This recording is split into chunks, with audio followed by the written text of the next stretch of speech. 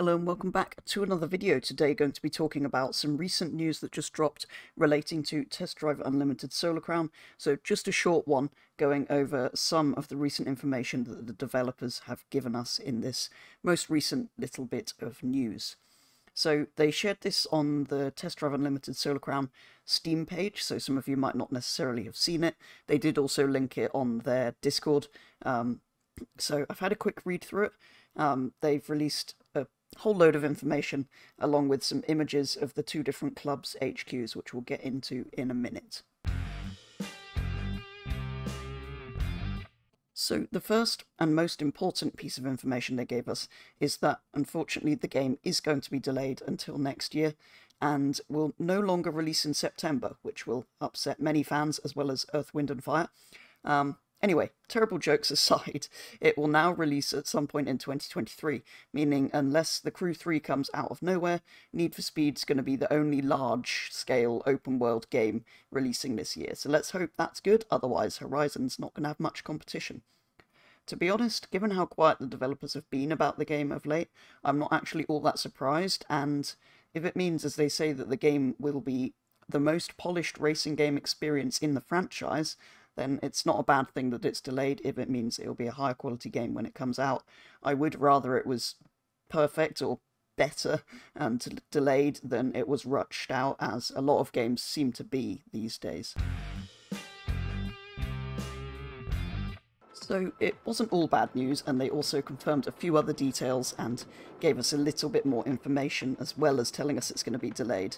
So they confirmed again that the map is of course a 1-to-1 scale replica of Hong Kong Island, but also dropped in a few interesting lines that confirmed car dealerships, the radio system, convertible roofs, indicators and working windows will all be returning, which are tiny details, but so far Test Drive Unlimited is still the only game that's managed all of them, even this many years after the last game came out.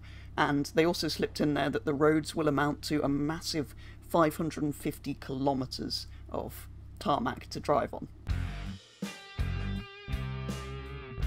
As we know, Test Drive Unlimited Solar Crown includes the new clans that we're going to have to pick between, the Sharps and the Streets.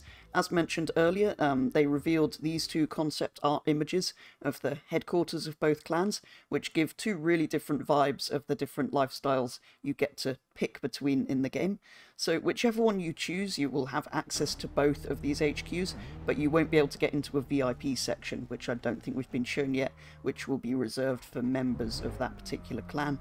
But it'll be interesting to see if this extends to car choice or clothing options or house choice or garage choice or any of these kind of things, whether it'll just be purely the different HQs or whether we'll be limited or have different choices of things like cars.